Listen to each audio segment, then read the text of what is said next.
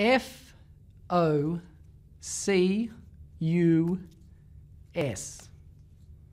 Now you've heard the word before, but why did I spell it out piece by piece? My name's Benjamin J. Harvey and welcome to this month's video newsletter. So recently we surveyed our entire database, and as you could probably imagine, we got some incredible information sent back from them.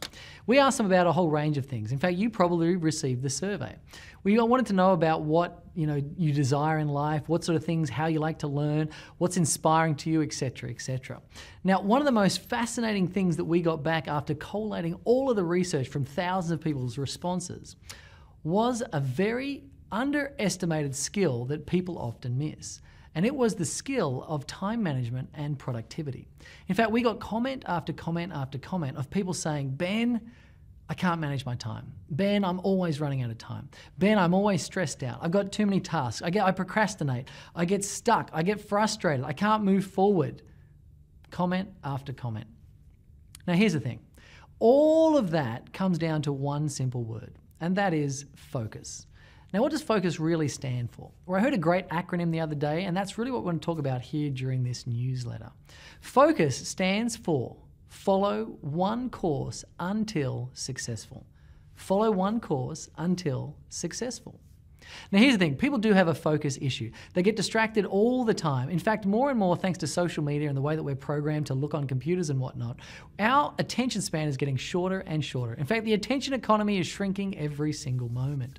In fact, we have less and less attention for everything these days. So that means that we have to start to it's a brand new word, by the way. You might want to look that up in the Oxford Dictionary. I just created it. Give me a few weeks to get it in there. But what you want to do is you want to learn how to focus. You want to exercise your focus muscle. Now here's the thing. I want to look at it from different perspectives. From a year-to-year perspective, from a month-to-month perspective, and from a day-to-day perspective. So what can we do year to year? Well, here's the thing. If you're going to start a big project, my advice is just start one big project. Now the reason being is because when you start to look at projects and the compounding interest effect, you'll start to realize that your attention compounds the more things you throw at it. Let me show you in a very simple diagram how that all actually takes place. Now let's just say, for example, you're working on a project and this project takes a total of 3 months to complete it. That's it. So it's a 3-month project and that's all it takes to complete the project. If you do this and no other project whatsoever, just one project, in 3 months from now, you'll have completed the project, you'll get a big tick. Congratulations. But let's have a look. If you start 2 projects and they're both 3 months long, at the 3-month mark, you will not have completed anything. And it'll take up to 6 months before you get a result in any of the 2 projects. Now what this means is if you think in your mind that you want to do a 3-month project, but you start 2 at the same time, and you don't see a result for like, I don't know, 3, 4, maybe 5 months, you'll get disheartened, you get demotivated, and you'll think that you're being unsuccessful. But if you just focused on one project at a time, you would have seen a result within 3 months. Now, obviously, if you can do the mathematics, if you start 3 projects, and they're all 3 months each, not one of these 3 projects will show you a result until the 9-month mark. That means at the 6-month mark, you won't have a result, and at the 3-month mark, you won't have a result.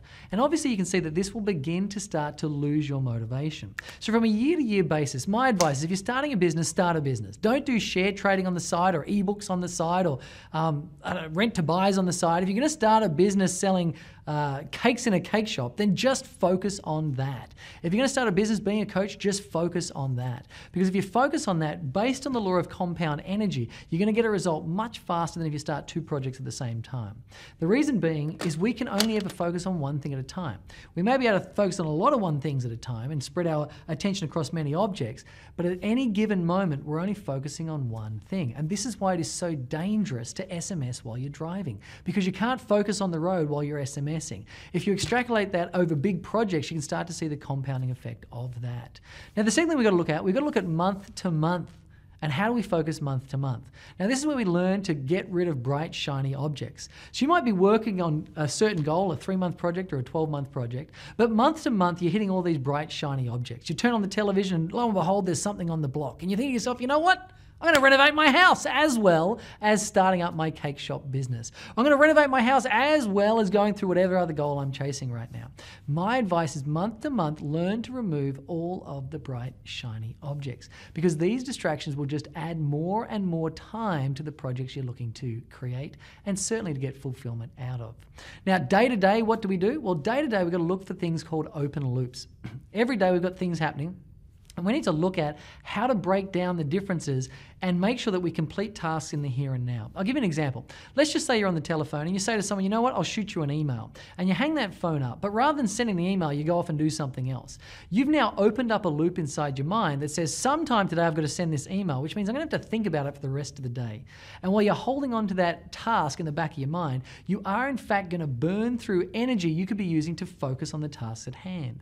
So make sure you close the loop. If you say you're going to send an email, send it straight away. If you say you're going to call someone back, call them then. Make sure you have no open loops being created day in, day out, because these open loops compound into a task list that really is never ending. Now, there are strategies and techniques you can utilize. These are just a few very, very basic ones.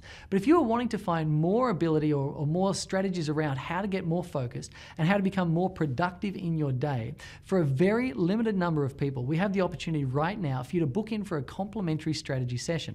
Now, these are valued anywhere between $200 to $450. But if you would like one absolutely complimentary, just down below, you can click the links and actually register for one of these complimentary sessions. As I said, we're only offering a few of them, and it's first in, best dressed. So make sure you jump in and grab yours. During this session, we'll spend about half an hour to an hour with you, showing you some productivity strategies, some techniques about how to get better time management happening in your life. In fact, I just want to read you something that one of our clients once said. Listen to this. One person who actually went to the survey said this: I feel productivity and time management is a place where masters say you need to improve in the area. Yet I haven't seen a system in place that I could follow to implement.